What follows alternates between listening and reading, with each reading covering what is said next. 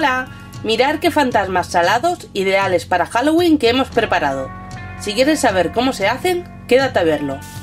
Empezamos cogiendo trozos de papel albal y formando una bolita, más bien alargada, con la cual haremos la forma del fantasma. Cada bolita vale para un fantasma. Una vez que las tengamos todas hechas, cogemos una oblea de las que se usan para hacer empanadillas, le quitamos el papel y la colocamos sobre la bolita. Ahora le vamos dando forma de fantasma. Lo pasamos a una bandeja de horno y terminamos de darle su forma. Hay que tener en cuenta que luego tenemos que sacar la bola, por lo que no hay que pegar mucho la oblea a la bola de papel. Una vez que le hayamos dado la forma que queremos, cogemos 2 trocitos de nueces y se los ponemos como ojos.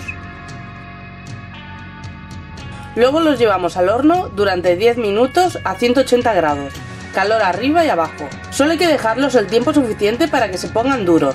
Si queréis que se doren, los podéis dejar más tiempo.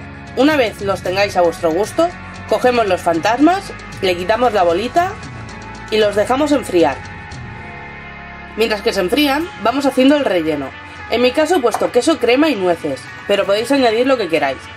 Queso, crema y taquitos de jamón, hummus con zanahoria, huevo duro con mayonesa, lo que queráis.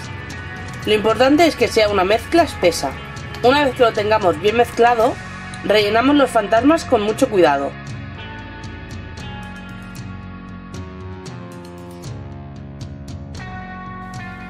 Y listo, ya tenemos unos fantasmas para Halloween. Quedan muy crujientes y se pueden hacer de muchos sabores. Si te ha gustado, dale a me gusta, comenta y suscríbete. Y nosotros nos vemos la semana que viene con una nueva receta.